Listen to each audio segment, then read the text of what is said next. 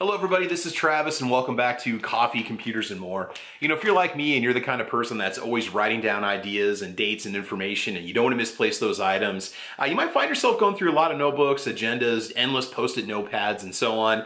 Well, I think I found a way to balance out the use of paper with modern technology. So what we have here is what's called the Rocketbook Core set. If you're not familiar with Rocketbook, it basically uses an app on your phone and a reusable notebook that's going to let you keep track of all of your items and store them in one secure place so you can get to them easily.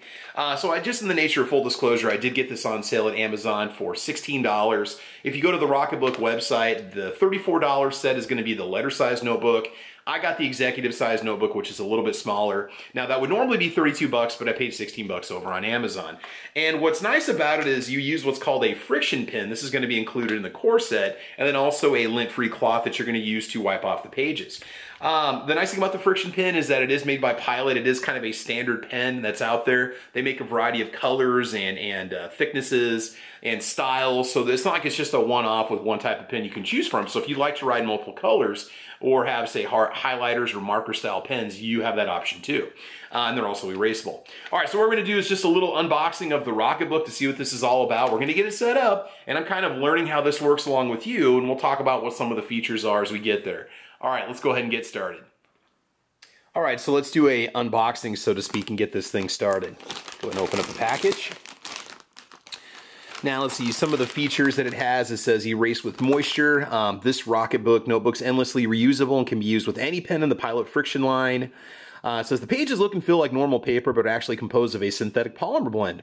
And within 10 to 15 seconds, your writing dries firmly bonded to the page. To erase, wipe with a moist towel and dry.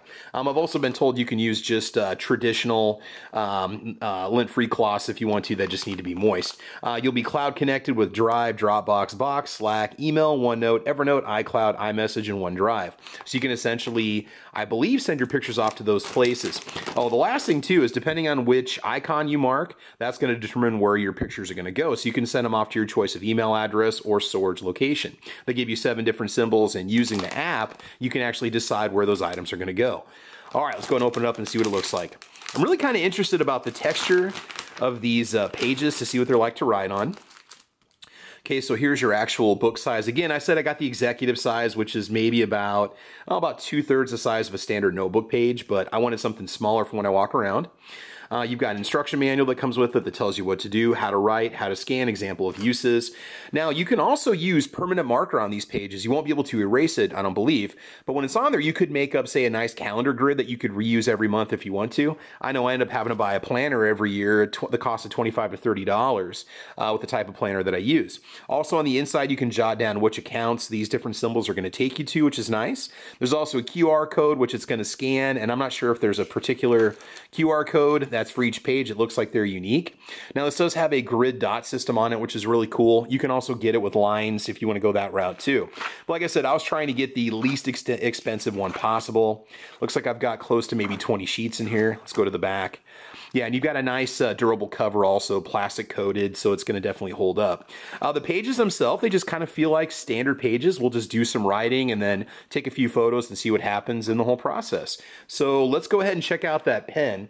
Now the pens run about $5 for a 3-pack, which is really not that bad. When it comes to pens, you can pretty much spend whatever you want. Here's your lint-free cloth that comes along with it.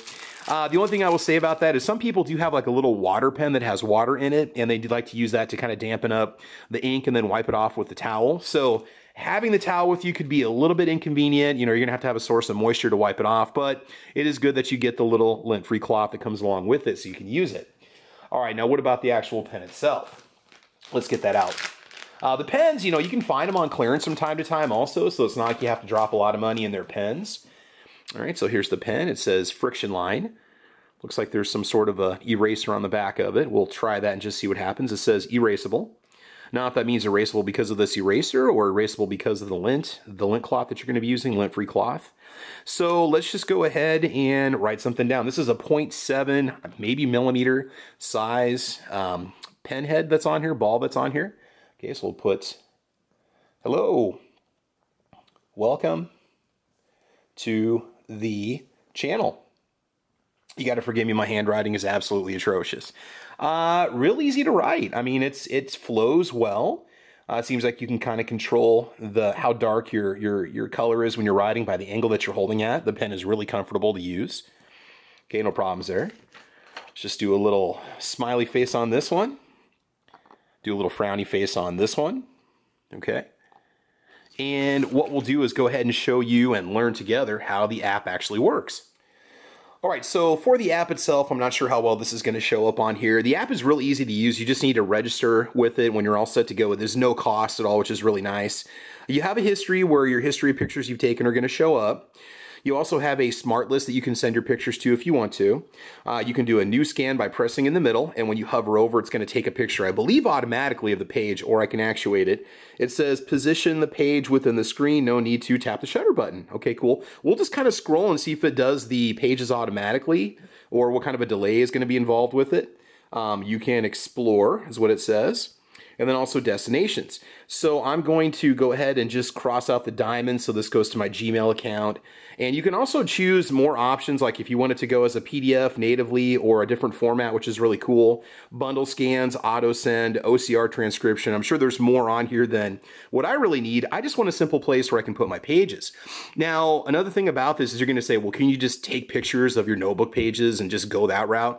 You could, but then you got to try to find them in the photo album and try not to lose them or accidentally delete them. Where here, they're going to go directly to the app so you can retrieve them. All right, so let's go ahead and mark up those pages quick so that they go to the diamond. Hopefully it's going to pick that up. I'm not sure. There we go. We'll go ahead and mark off the frowny face. So 3 pages, something real simple to test out, and then we're going to test the erasing, and we will go from there. Again, if you can't see it, it shows up really, really well right there on the page. All right, so new scan. Here we go. Let's go ahead and do this.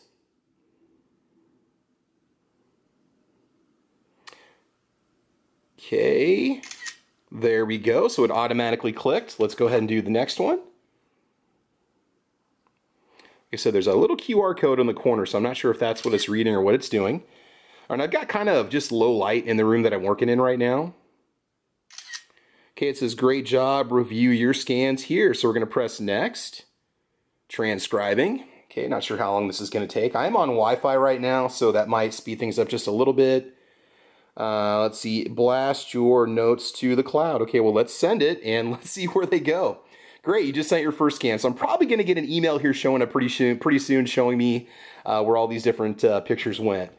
All right, so let's go ahead and exit out of here and see if we can find the pictures. So we go over to history, and it does show newest scans. Here's one of them, one of 2. They're going to be showing up here eventually. Okay. Hopefully that 3rd page is going to make it here soon. Not sure if it didn't. All right, we'll go to Smart List, which I don't have anything on the Smart List right now.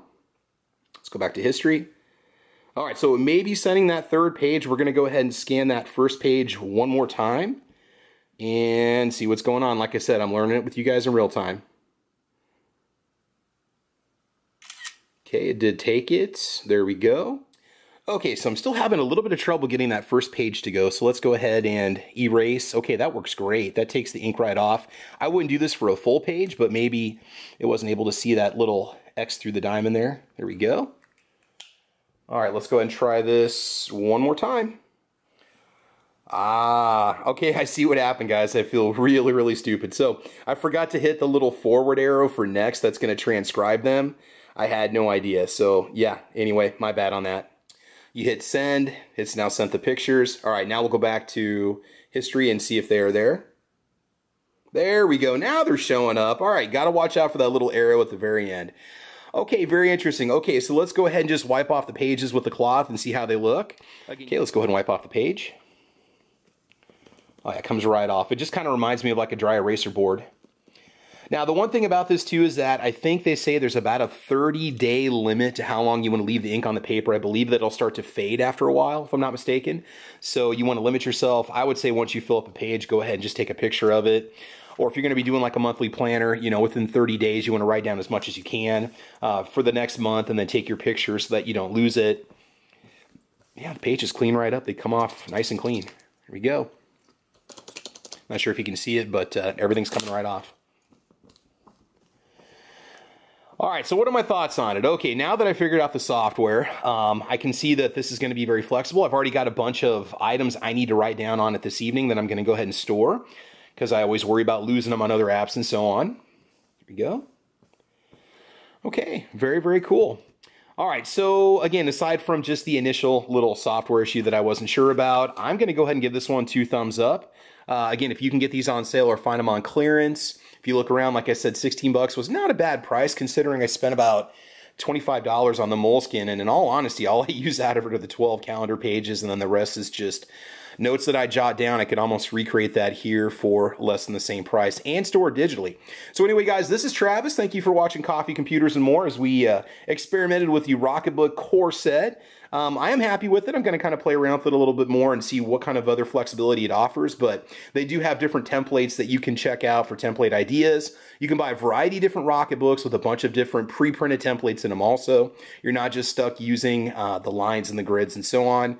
So anyway, thanks for watching, guys. This is Travis, Coffee, Computers, and More. Like and subscribe, and we will see you soon. All right, bye-bye.